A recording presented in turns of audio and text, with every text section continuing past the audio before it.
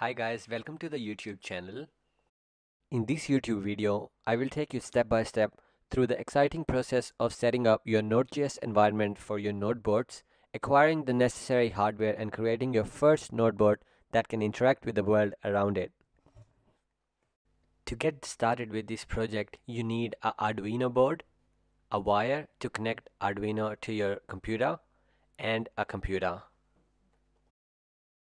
I'm going to start with going to the Google and search nodebots. From there, I will click onto the nodebots.io. And here we will find a lot of information related to nodebots, but we don't need that at the moment.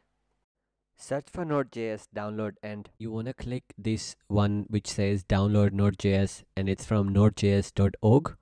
You want to go here and there's two options, which is LTS and current. It will automatically select LTS, but if it doesn't, then select LTS.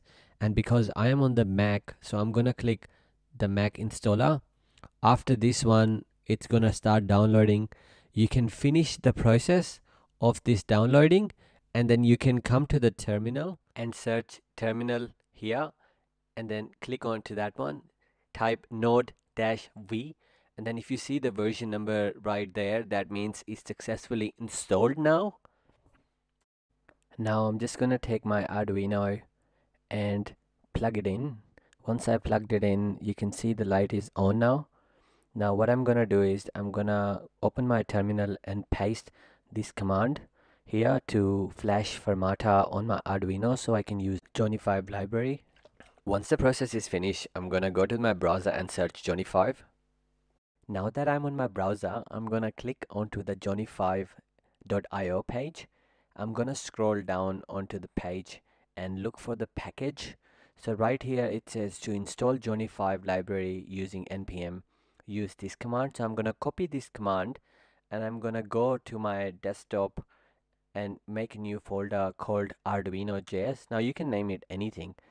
After I make that, I'm gonna open the new terminal onto the folder, and once I do that, I'm gonna paste the command right here that I was just copying before. Once I am finished with that, I need to use VS Code. So I'm gonna go back in the Google Chrome till the process finishes.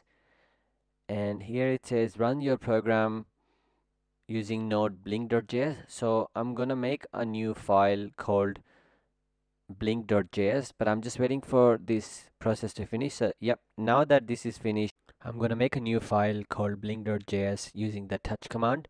And I'm opening the blink.js using code command, which will open that in my VS Studio. Now I'm copying this command back from Google Chrome and pasting it into the file called blink.js. Once I copy this code literally means every 500 milliseconds the light will flash. And here I have the Arduino and LED. The long side of the LED goes in pin 13 and the short side goes to ground. Now I'm gonna go to my terminal and run node blink.js, and once it's run, it's gonna blink every 500 milliseconds. Yep, that's the one. Thank you for watching, guys.